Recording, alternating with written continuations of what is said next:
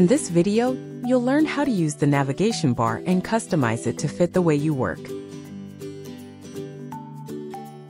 If you open a document or an app found in the app directory, it will appear as a temporary tab in the lower part of the navigation bar. In the upper part of the navigation bar, you'll find apps including Messenger, Calendar, Base, and more.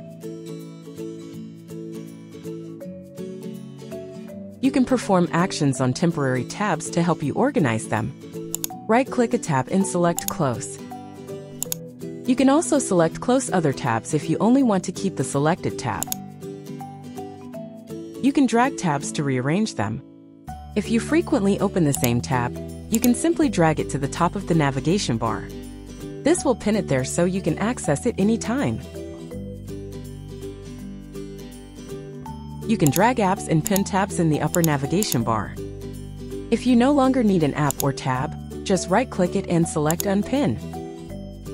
If you have too many apps and tabs, you can group them together to help organize your navigation bar. Right-click an app or tab and click Move to Group and select New Group. The tab will now be moved to the newly created group. You can right-click the group and select Rename to change the group's name. After creating the group, you can now drag apps and tabs into it. You can expand or collapse the navigation bar to adjust its size and visibility. Right-click the navigation bar and select Collapse. To return to the original view, right-click again and select Expand.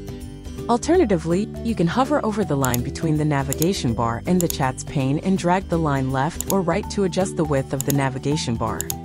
You can also right-click the navigation bar and select Hide Names or Show Names depending on whether you want to display app and tab names. Now you're ready to start using the navigation bar. For more tips and tutorials, check out the Lark Help Center.